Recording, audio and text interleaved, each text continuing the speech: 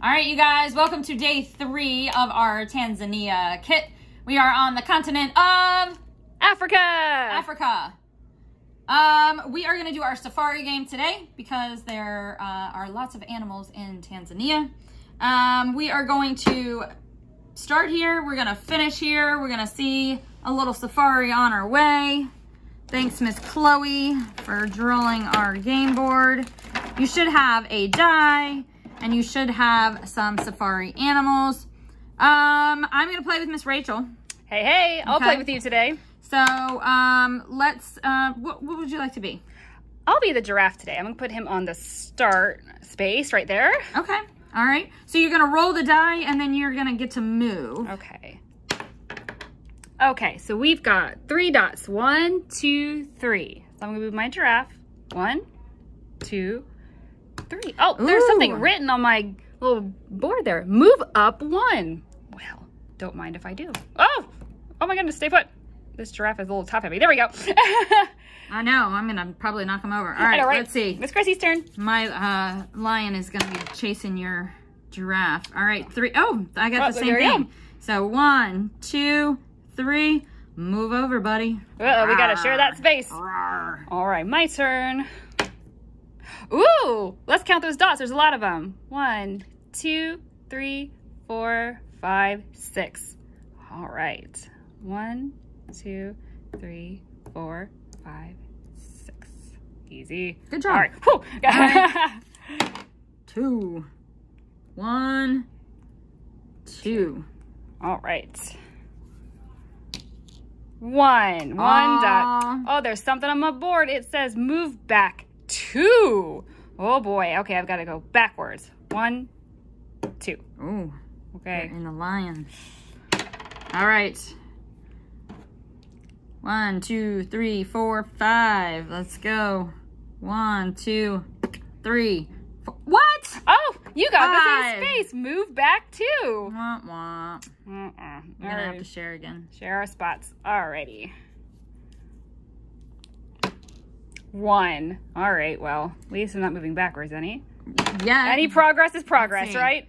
1, 2, 3, 4, 5. All right. That lion has pulled ahead. Let's see if I can catch up. I don't know. You usually beat me. We'll see. 5. 1, 2, 3, 4. There's another message on that piece. Move up 2. Oh, wow. Ooh, 1, 2 extra spaces. There we go. All right. Oh, 2. 1, 2. Miss Rachel's in the lead. Well, I don't know. There's a couple of pieces up there I see that could derail everything. Oh, let's see. I got 4. 1, 2, 3, 4. All right. All right, let's see if you get there. Miss Rachel wins. All right.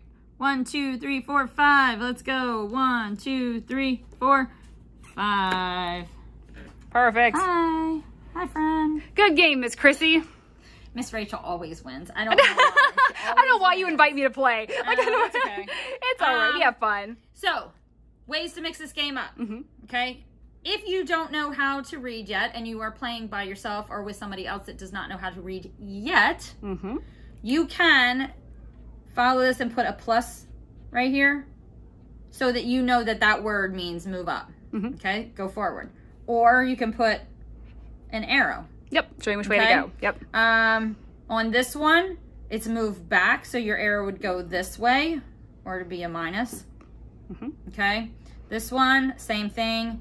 Plus or move up, and this one is move back or minus. Okay, so you can write those on if you don't know how to read those yet, and you'll start recognizing that that's what those mean. Okay,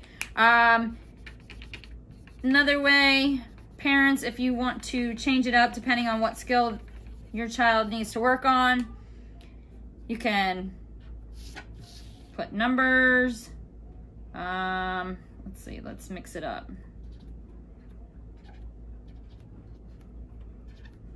Okay, something like that. You can put numbers, and so when they roll the die and they count and they land on it, they'll have to look at the number and tell you what it is. So that's one way to practice.